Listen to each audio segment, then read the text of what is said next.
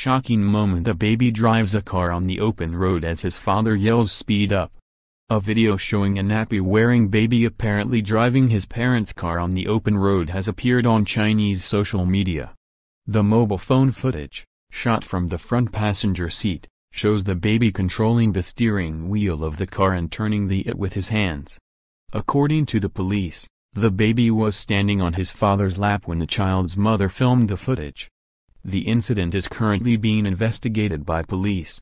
According to the post from the Wenzhou Transport Police's official Weibo account, the incident took place on July 28 in Jianhua City. The baby is seen standing on the lap of his father in the driver's seat wearing an onesie with an open crotch that reveals his nappy almost entirely from the back.